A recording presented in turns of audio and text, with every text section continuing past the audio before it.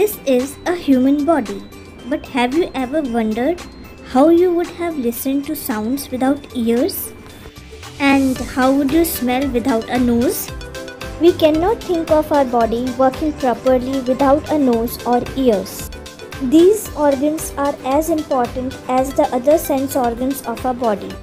Every sense organs of our body has a unique function and cannot be replaced by any other organs. Now let's study what are sense organs. Organs that help us to see, smell, hear, taste, touch and feel are called sense organs.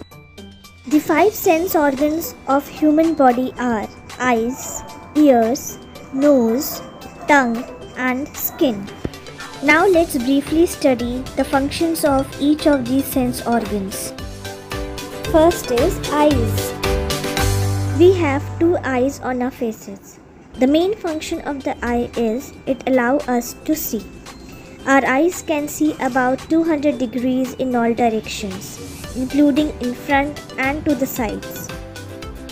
With our eyes, we can see shape of an object, size of an object, color of an object, and the distance of an object.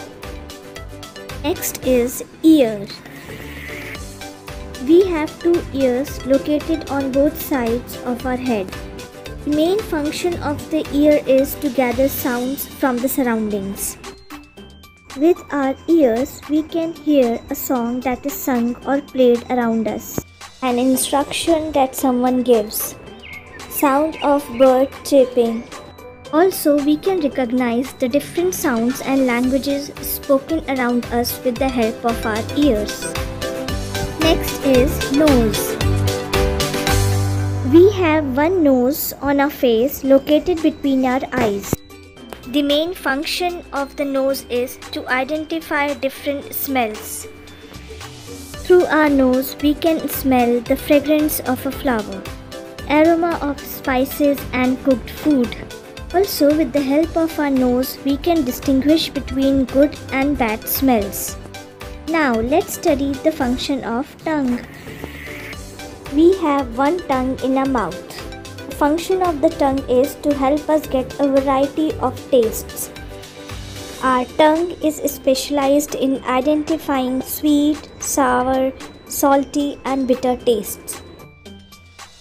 Next is skin. It is the largest sense organ in the body. The skin covers our whole body and it is specialized in the sense of touch. Through our skin, we can feel any hot or cold object, any rough or smooth surface, and any hard or soft thing.